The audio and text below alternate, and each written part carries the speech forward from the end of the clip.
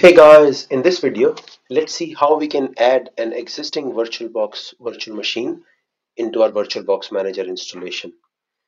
For this, under Tools, click on the three ellipses on the right hand side and make sure you're on Welcome. Then click on the plus sign that says Add. After that, browse to the location of your VirtualBox VMs. For me, it's under C drive, Users, Labit, VirtualBox VMs, and then I'll select my VM.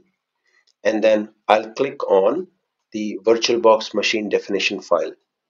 So I'll select that and I'll click on open, and that should import the existing virtual machine into my VirtualBox Manager instance.